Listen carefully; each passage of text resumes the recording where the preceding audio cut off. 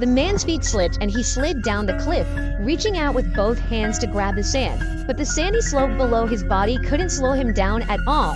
At the moment of crisis, this genius used his face as a brake, and only then did he manage to stop. Now he's in such a high place, he'll probably die if he falls. At that moment, he couldn't control his hand and started to slide down again, stopping less than 10 meters from the edge. At that moment, the cell phone in his backpack rang, and the man actually tried to reach for it.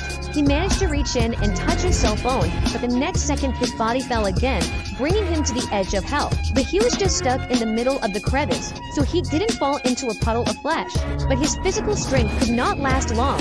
Hearing the sound of the waves, the man began to count the cycle of the waves. When the next wave hit the reef, he let go of his hands and jumped off the cliff. Finally, he managed to fall into the water, but his back still hit the rocks, in the middle of nowhere. How to survive?